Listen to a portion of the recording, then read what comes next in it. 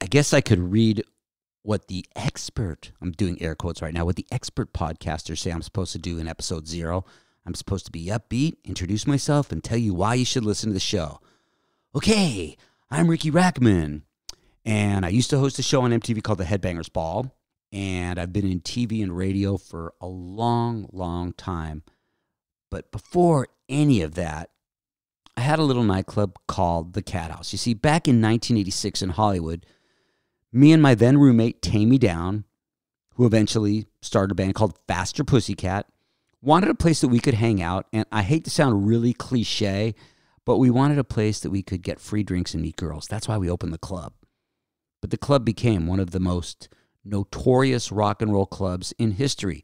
And I could say, oh yeah, the Cathouse was famous because Guns N' Roses played there plenty of times. And so did Motorhead and Alice Cooper and Pearl Jam and Primus and White Zombie and the Black Crowes. Yeah, that might be one of the things that made the Cathouse famous, but it was all the things that happened, the legends. You see, I didn't allow cameras in the Cathouse because I wanted everybody that went there to feel like they could get away with anything. It wouldn't matter if they were one of the biggest rock stars in the world or somebody that just wanted to feel like a rock star. It was dirty, it was decadent, it was raunch, roll, sleaze, and debauchery. And it was really fun. And sometimes it was dangerous. A couple years ago, I released a Cathouse Hollywood Podcast, and we had some of the biggest rock stars come on this show to tell some of those stories. And a lot of books picked up some of the stories, and magazines picked up the stories. They never really got it right. Here we get it right.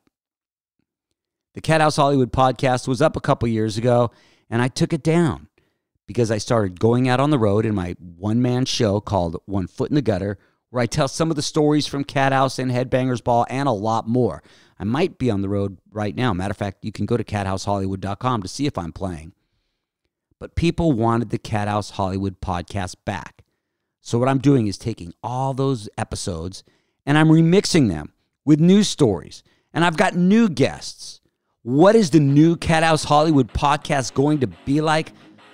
I don't know, because this is episode 0 and I haven't done it yet. But if you want to hear some incredible stories and have a really good time, then subscribe or download or do whatever you do with podcasts. And get ready, because this is the Cathouse Hollywood Podcast. Okay, no, it's episode 0. That was just supposed to get you excited about it. So wait to hear a couple episodes. You're going to like it.